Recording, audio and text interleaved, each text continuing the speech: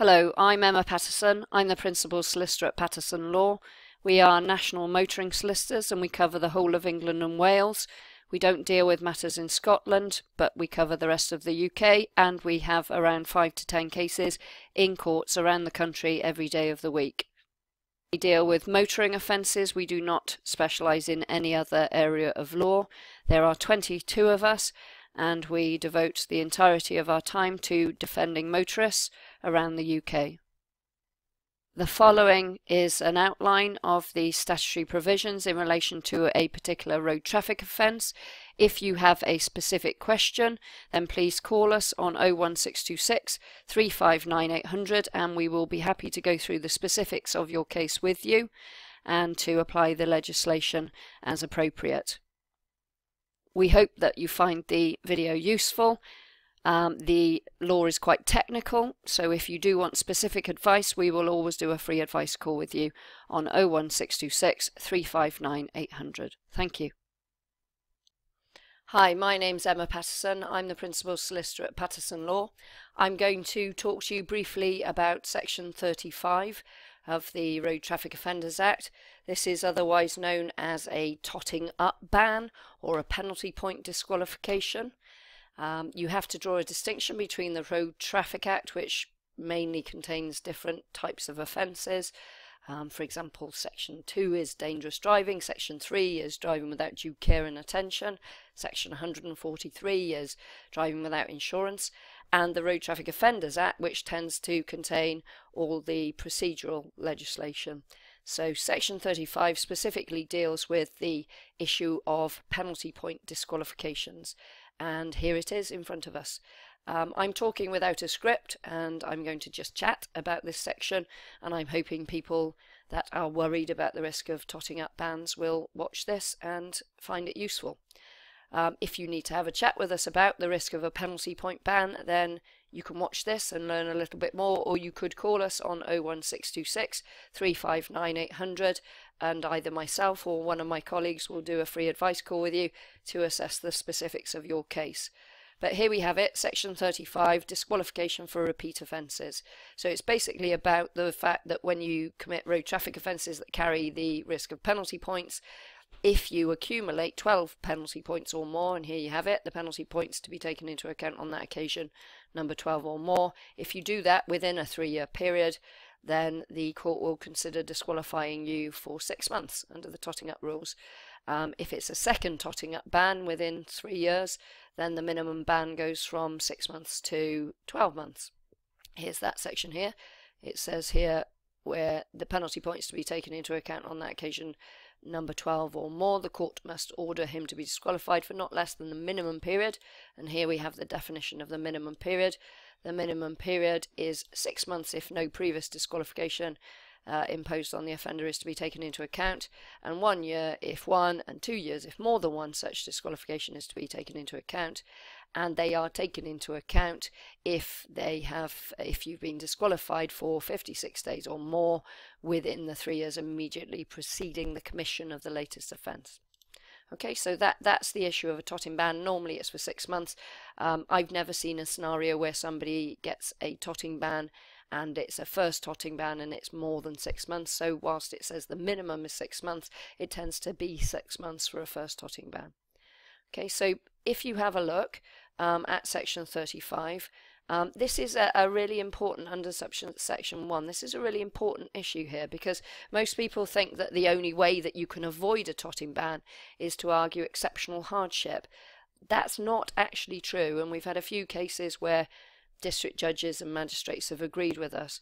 If you read this section carefully, what it says is the court must order him to be disqualified for not less than the minimum period unless the court is satisfied, having regard to the circumstances, that there are grounds for mitigating the normal consequences of the conviction, and the normal consequences is a 6-month ban.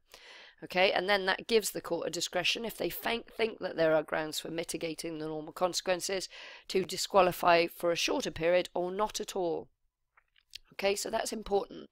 So the court can avoid giving you a Totting ban if they think that there are circumstances that allow them to mitigate normal consequences.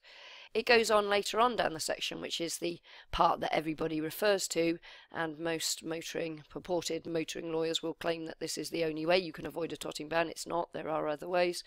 And it says here that this is where you get the concept of an exceptional hardship argument. No account is to be taken under subsection 1 above of any of the following circumstances. So if you remember, it said circumstances that allow you to mitigate the normal consequences, and then it goes on to say that you can't take account of any suggestion that the offence is not a serious one.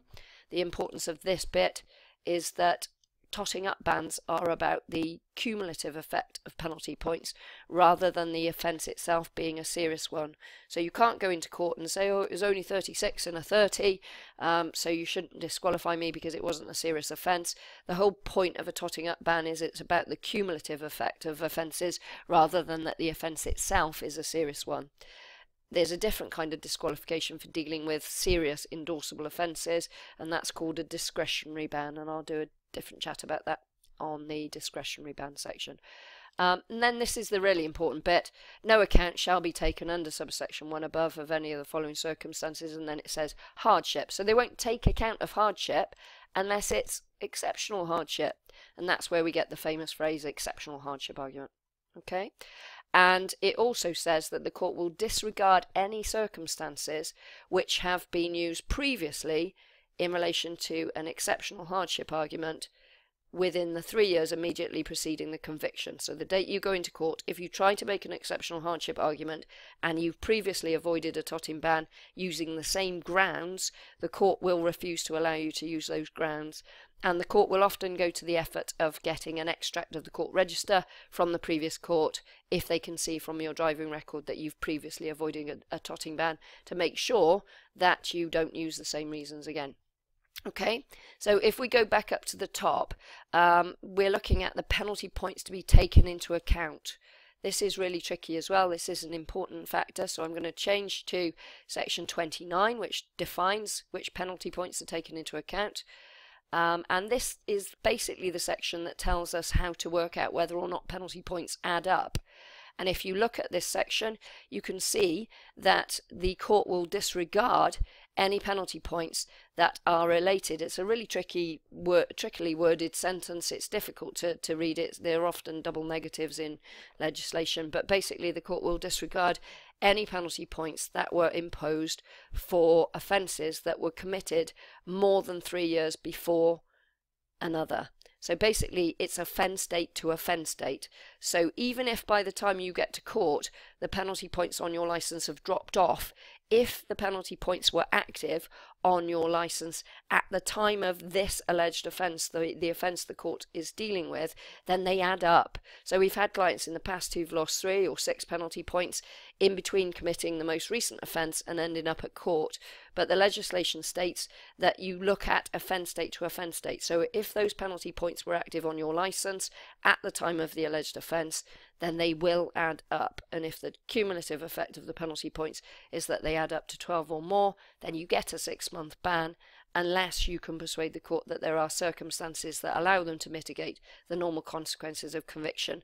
And that's normally by arguing exceptional hardship, but not always. There are exceptions to the rule. There is no statutory definition of what is or what isn't exceptional hardship. Every case is decided on its own merit. There's a lot of chatter on the internet saying losing your job can't be exceptional hardship. If you went into court and said, well, I'm just going to lose my job, and you didn't talk about any of the knock-on effects of that on your family, on your ability to pay your mortgage, then absolutely the court would probably not agree, unless it was a job that you've worked hard for or you've spent a lot of time dealing with, and it would be very difficult for you to replace that job, or perhaps you have pensions tied up in that job.